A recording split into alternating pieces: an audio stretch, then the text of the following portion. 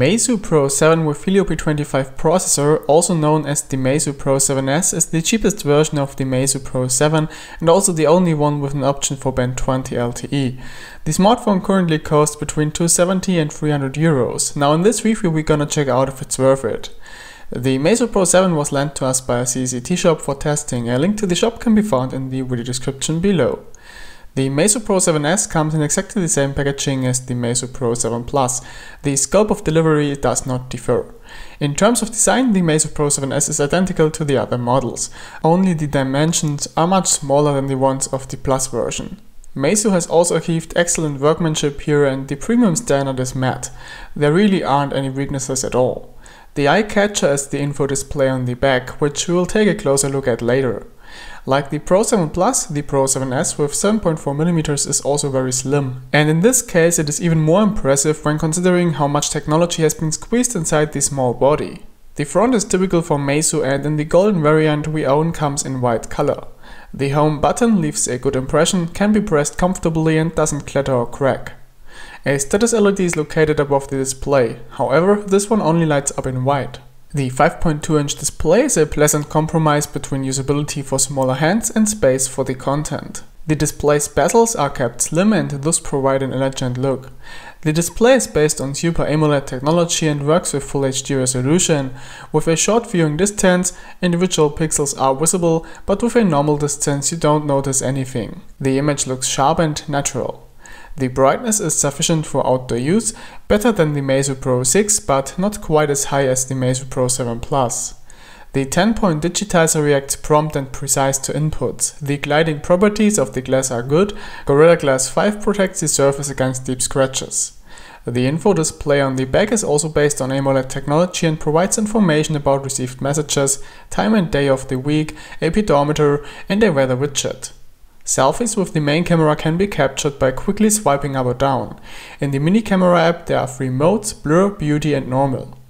There is also a music-only mode in which the Meizu Pro 7S turns into an MP3 player and is controlled exclusively via the small info display. Like on the Meizu Pro 7 Plus, there is currently no possibility to extend the functionality and to control third-party apps via the info display. A global control of music playback, for example, would have been useful, so it remains to be seen if Meizu will implement these ideas in the future. According to Meizu, the Pro 7S is equipped with a Helio P25 chipset clocked at 2.5 GHz. However, this information is just as incorrect as it is for other Chinese phones advertising the same chipset. The MT6757CD is used on this phone and its maximum clock rate is 2.39 GHz. However, the performance is still convincing and will be absolutely sufficient for the majority of smartphone users. The Pro 7S runs wonderfully smooth and reacts promptly to inputs. Performance differences to the Helio X30 variants can only be seen in demanding or poorly programmed apps, for example when scrolling through the Facebook feed, where the Pro 7S occasionally stutters a bit. And when you play games, of course, you notice a difference. Not necessarily for all titles, but the Helio P25 doesn't manage to handle a full graphics quality in very demanding games. For example, on the new Race Kings game, the Helio X30 in the Meizu Pro 7 Plus easily handles the highest graphics settings, while the Pro 7S requires a reduction in graphics quality to provide a smooth gaming experience. Both Meizu Pro 7 models with 5.2-inch display, no matter if with the Helio P25 or the Helio X30, come with 4GB instead of 6GB of RAM. For most users this will still be enough. We never had the need for more RAM in our test. The Helio P25 model does not have UFS 2.1 memory, but only eMMC 5.1 memory. But this still achieves quite good data rates. The capacity is 64GB and there is no extension possibility. All important sensors are present and none of the sensors had any issues. The fingerprint sensor in the home button is triggered after pressing the button. The unlocking process is pleasantly fast and the sensor has a very low failure rate. The Type-C connector uses the USB 2.0 standard and offers support for USB OTG. The Meizu Pro 7S runs Flyme OS with Android 7.0 as its base.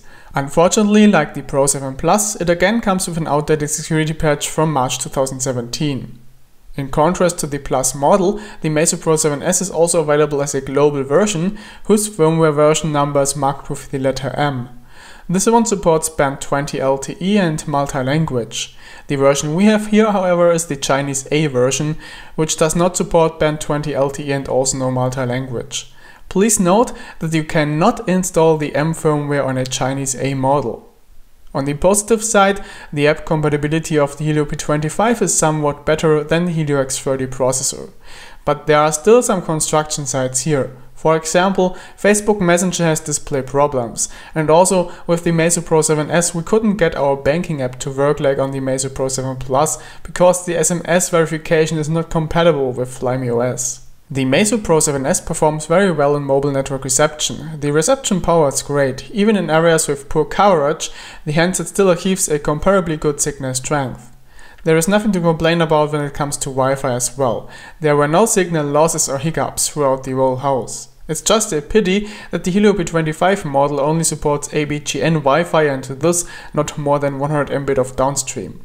GPS works flawless as well, the fixed time is short, the signal strength is good even in bad weather, and the accuracy is high, so there are no interruptions during navigation or tracking. The media speaker of the Pro 7S is hidden in the lower frame next to the USB port. It becomes very loud and offers quite intense basses considering the size.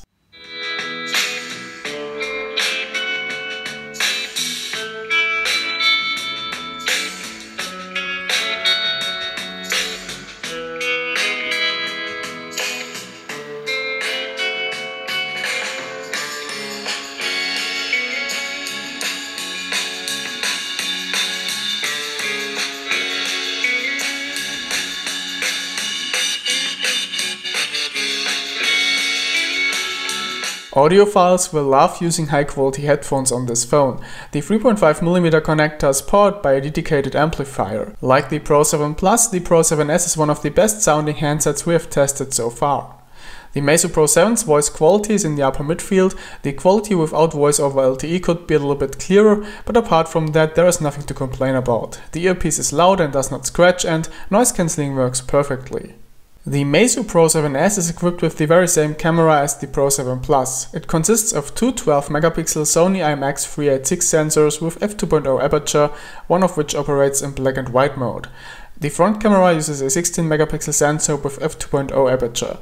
But are the cameras in the Meizu Pro 7S really identical to those in the Meizu Pro 7X30 and the Meizu Pro 7 Plus models? No, the differences aren't huge, but they are definitely there. The least difference between the two models is obviously when it comes to taking pictures at daylight.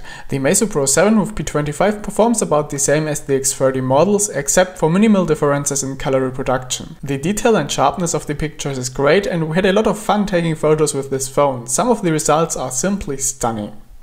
The biggest difference between the Helio P25 and the Helio X30 models is noticeable in low light photos. The Meizu Pro 7S is also able to shoot great pictures at night, especially when using the manual mode in combination with a tripod, but they don't look as realistic in color. Especially in artificial lighting, they often appear somewhat too reddish. These differences are probably due to the different ISPs of the two processors. The LED flash is a bit disappointing. It is not as bright as those on earlier Meizu flagships. In bokeh mode, the Meizu Pro 7 shares the weaknesses of its big brother. The bokeh effect can look really great, but most of the time the edge detection doesn't work properly, so areas that should be sharp come out blurred. Meizu must continue to improve this situation in order to unleash the full potential. The front camera is a little bit of a disappointment as well in terms of quality, but this is not a big point of criticism since you can always use the main camera for selfies. Unfortunately, the Meizu Pro 7 with Helio P25 can only record videos with Full HD. We don't understand why it lacks 4K support. Actually, the chipset would support it. The continuous autofocus works very fast and EIS is supported as well. The quality of videos is in the upper mid-range. For landscape videos, we would like to see a bit more sharpness and detail. The audio quality is good. Last part of this review is the battery life. 3000 mAh have been squeezed inside the thin handset, and these make up for a great screen on time of just over 9 hours. Most users can expect to reach around 2 days of battery life. Charging unfortunately takes a bit long with 2 to 2.5 hours. Conclusion: the Meizu Pro 7S turns out to be a successful entry drug into the flagship world of Meizu. The handset offers a really good price-performance ratio with very few compromises.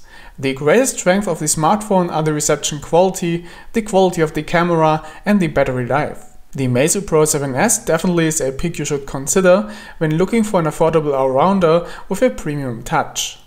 And that's all for this video review. A shop link and more information is located down in the video description. I was Christopher for CMM, thanks for watching and see you in the next one.